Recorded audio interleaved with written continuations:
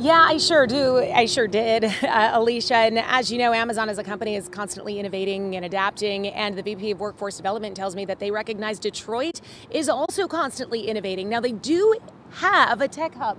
It's right here at 150 Jefferson. The big announcement is they'll be adding 100 additional jobs right here.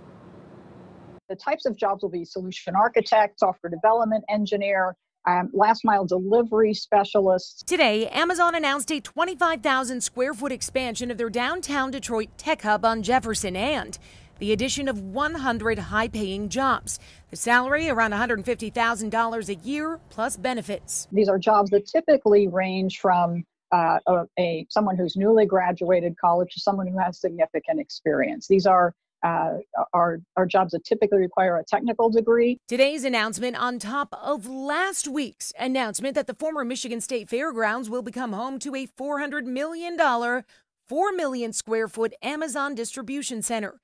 That center will bring more than 1,000 jobs paid a minimum of $15 an hour plus benefits. Amazon's Vice President of Workforce Development says Detroit is one of 6 cities chosen for the tech hub expansions. A vibrant community where people collaborate and work together, and Detroit is one of those cities, and we're really privileged to be a part of the growth and emergence of downtown Detroit. She says there's currently around 40 jobs open right now that are technical jobs for Amazon in Detroit, and those 100 additional technical jobs will be hiring in the course of the next 2 years. So that's something you can begin to prepare for now. Live in Detroit, I'm Jennifer Ann Wilson, 7 Action News. Yeah, it's exciting news. Thank you for that live update, Jen.